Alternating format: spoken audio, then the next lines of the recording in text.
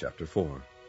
Let us therefore fear, lest a promise being left us of entering into his rest, any of you should seem to come short of it. For unto us was the gospel preached, as well as unto them. But the word preached did not profit them, not being mixed with faith in them that heard it. For we which have believed do enter into rest, as he said, As I have sworn in my wrath, if they shall enter into my rest, although the works were finished from the foundation of the world. For he spake in a certain place of the 7th day on this wise, and God did rest the 7th day from all his works. And in this place again, if they shall enter into my rest.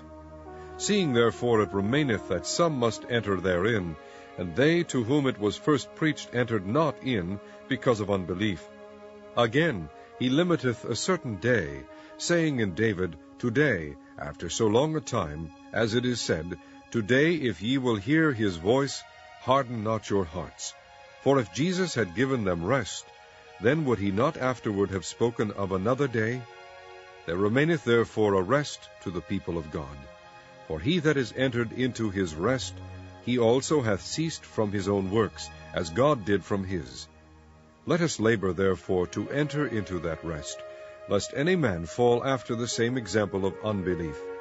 For the word of God is quick and powerful, and sharper than any two-edged sword, piercing even to the dividing asunder of soul and spirit, and of the joints and marrow, and is a discerner of the thoughts and intents of the heart.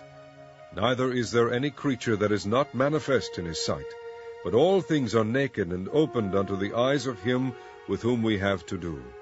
Seeing then that we have a great high priest, that is passed into the heavens, Jesus the Son of God, let us hold fast our profession. For we have not an high priest which cannot be touched with the feeling of our infirmities, but was in all points tempted like as we are, yet without sin. Let us therefore come boldly unto the throne of grace, that we may obtain mercy, and find grace to help in time of need.